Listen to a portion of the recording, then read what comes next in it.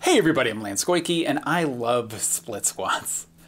They're like the more sensible version of squats. You know, a sophisticated, higher thinking type of exercise that knows what wine should be paired with dinner. They allow a lifter to still train legs, but without the same back stiffness afterwards.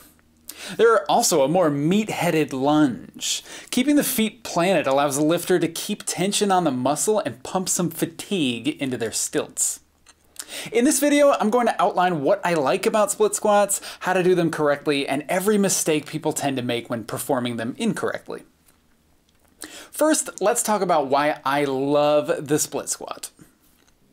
Split squats are an excellent way to challenge balance. For someone with severe balance deficits like sarcopenia and stroke, they're probably too challenging to do right away, but you can select them as a target and head towards it. But after some training, the strength might be there to try them, perhaps with a wall to help for balance.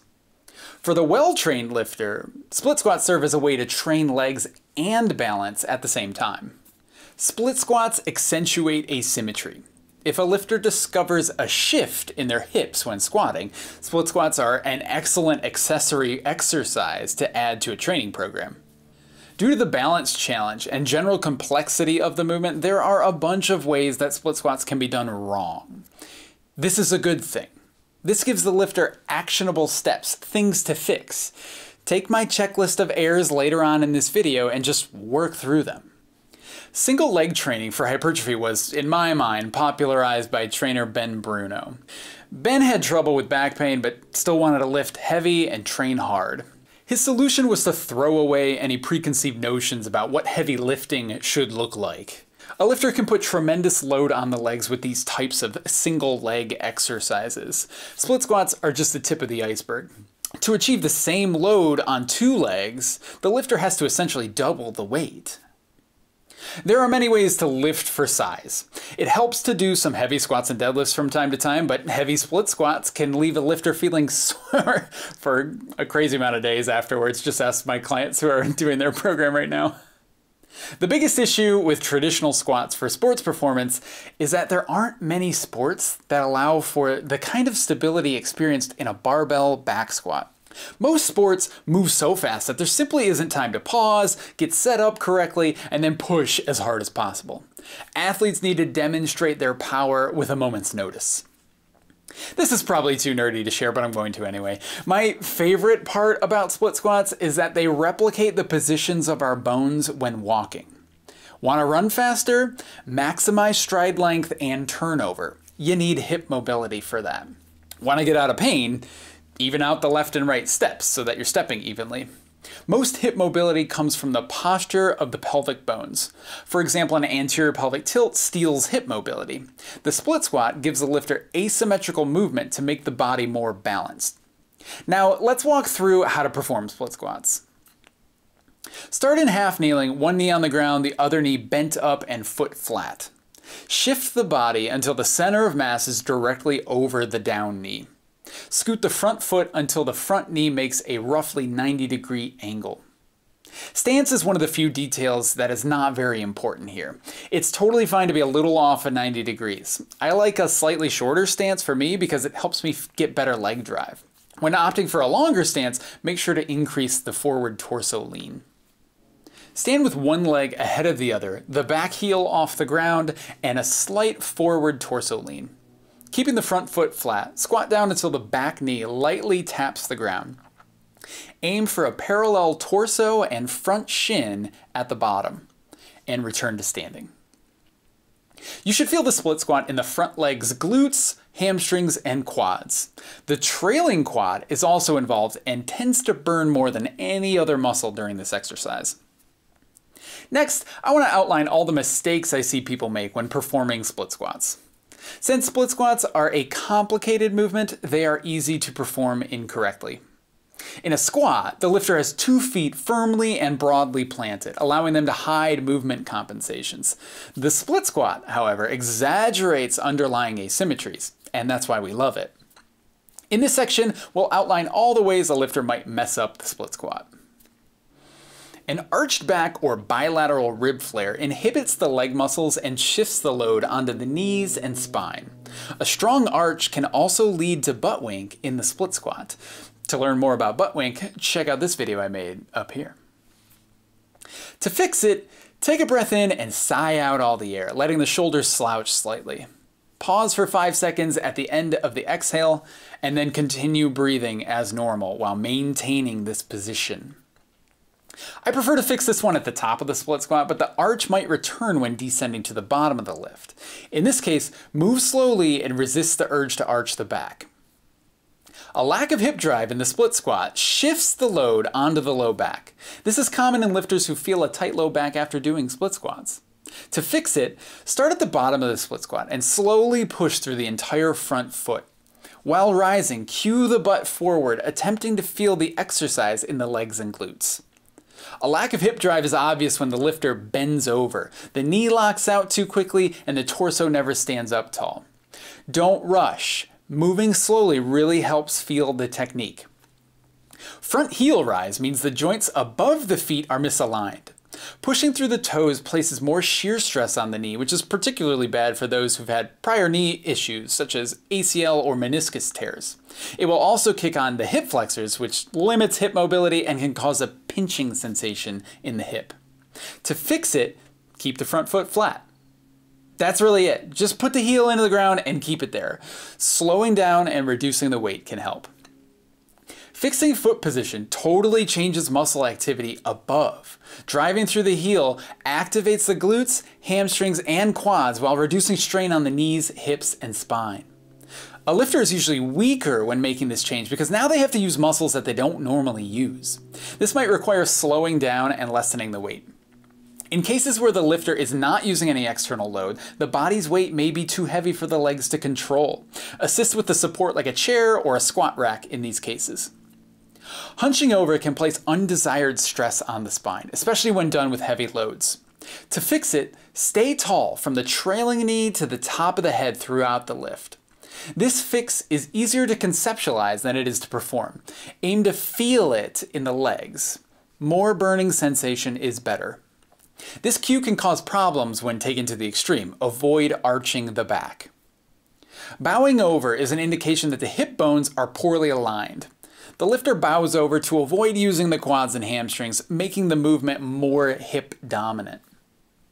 To fix it, take a breath in and sigh out all the air, tucking the hips with a posterior pelvic tilt. Keep the front foot flat while allowing the front knee to come forward slightly. Make the torso more upright to put it in line with the trailing thigh at the bottom of the split squat. Pushing the knee over the toes can increase shear forces through the knee, increasing wear and tear.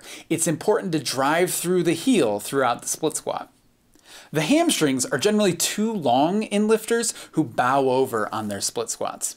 It may help to imagine a towel underneath the front foot while attempting to scoot the front foot backward as if pulling the towel toward the body. The foot should not actually move, but attempting this helps activate the hamstrings. Knee valgus and knee varus are bad for knee health. Knee valgus is when the knee is inside the line made by the hip and ankle. This is common in newer lifters. Knee varus is when the knee is outside the line made by the hip and ankle. This is more common in more experienced lifters. To fix it, start at the bottom of the split squat and adjust the front knee so that it is in line with the hip and ankle. Aligning the knee changes pressure through the foot. When fixing knee valgus, the lifter often feels more of the outer foot and heel, and often more glute activity as well. When fixing knee varus, the lifter feels more of the arch of the foot and often more quad activity. Knee valgus and knee varus are also important in the trailing knee. Knee varus is much more common in the trailing leg, and it's because of tight hip flexors. To fix it, start at the top of the split squat, take a big exhale, and tuck the hips into a posterior pelvic tilt. Maintain the hip tuck while descending, attempting to feel a quad stretch on the trailing leg. The rectus femoris is a quad muscle that doubles as a hip flexor. It gets stretched very long at the bottom of the split squat, but also participates in raising the lifter up. It has passive tension from stretching and active tension from muscle activity. This is why this muscle often feels tight in the split squat. One lesser known function of the rectus femoris is hip external rotation. When this muscle receives too much tension, our inclination is to lessen the stretch by letting the knee turn out. This is the mechanism of knee varus in the trailing leg and demonstrates why it's so important to feel the quad stretch during the movement. Limiting range of motion at the bottom may also help. Hip sagging in the split squat predicts hip shifting in the squat. This is more commonly seen on the right hip, but could be present on the left side as well. We can attribute hip sagging to a long, weak gluteus medius. This is commonly referred to as a Trendelenburg sign or a Trendelenburg gait due to the sagging of the hip when walking in patients with superior gluteal nerve damage. To fix it, start at the top of the split squat and push hard through the arch of the front foot. Hike the opposite hip up toward the shoulder and maintain this position throughout the lift. This cue is hardest to maintain at the bottom of the movement. It helps to reduce the load and range of motion. The hip should have a slight sag at the bottom of the split squat, tilting the pelvis away from the front leg. Too much tilt, however, is too much. The trick is to know how much is normal and how much is excessive. Since the right hip usually sags more than the left, I recommend watching how both sides perform the split squat and then trying to get the right leg to look like the left. Hip alignment is the centerpiece of good technique. If the front hip is lacking mobility, the lifter will be unable to load the muscles throughout the split squat and will instead resort to placing undue stress on the joints and ligaments. This lack of loading is more common on the left hip, but could be present on the right side as well. To fix it, start at the top of the split squat and flatten the front foot. Rotate the hip so that the trailing hip comes forward and the front hip comes backward. Hike the front hip up toward the shoulder. Attempt to feel strong outer glute activity throughout the movement. If the lifter has trouble with this cue, they may benefit from additional posterior hip capsule inhibition. Check out my video up here on fixing your pigeon stretch. Bad hip alignment often coincides with an asymmetrical rib flare. An asymmetrical rib flare suggests the spine is twisted. A twist is actually normal in some respects during the split squat, as it helps us load the leg muscles effectively while maintaining balance. The rib flare, however, is undesirable. It's more common on the left side, but can be seen on the right side as well. To fix it, start at the top of the split squat, take a big exhale, and tuck the hips into a posterior pelvic tilt, then tuck the ribs down toward the hips. Rotate the shoulders toward the rib flare until it disappears. Maintain this position throughout the lift. An asymmetrical rib flare likes to resurface when the lifter inhales. Make sure to breathe easily when attempting to fix this.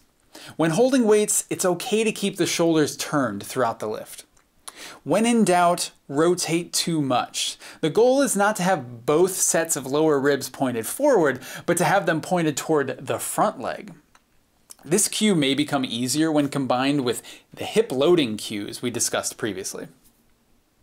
Exercise is not without risk, even for healthy individuals. Same goes for diet. Make sure your doctor is okay with your self-experimentation. By visiting and remaining on this video, you acknowledge and agree that you have been assessed by a qualified medical professional who has given you consent to take part in physical activity. Both the front and trailing knees can experience discomfort during the split squat. If there's pain in the front knee, keep the front foot flat. Make sure the knee is in line with the hip and ankle, and make sure the hips are squared forward and not sagging. If there's pain in the trailing knee, shift more weight onto the front foot while pushing less through the trailing foot. Ensure the hips stay tucked while descending, aiming to feel a quad stretch at the bottom. If these cues do not solve the issue, it might be worth adding in a hamstring activation or hip flexor inhibition exercise. For a ton of those, see my video on quad stretches. If those exercises don't provide relief, you should see a doctor and potentially a physical therapist. Back pain generally indicates too much low back muscle activity, a lack of experience with the movement, or a twist through the low back. If there's pain in the back, remind the lifter to stay tall throughout the movement. Attempt to make the legs burn as much as possible during the set by driving the hips forward on the way up. Keep the front knee in line with the hip and ankle, and square the hips forward throughout the lift. If this doesn't provide enough relief, consider an alternative exercise like the rear foot elevated split squat. If the back pain sticks around, make sure to talk to your doctor about it. Toe pain is shockingly disruptive.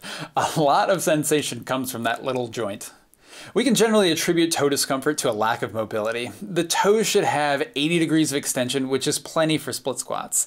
This mobility is limited when the calf and foot muscles are persistently activated, like when the hips are misaligned. If there's pain in the toe, shift more weight onto the front foot while pushing less through the trailing foot.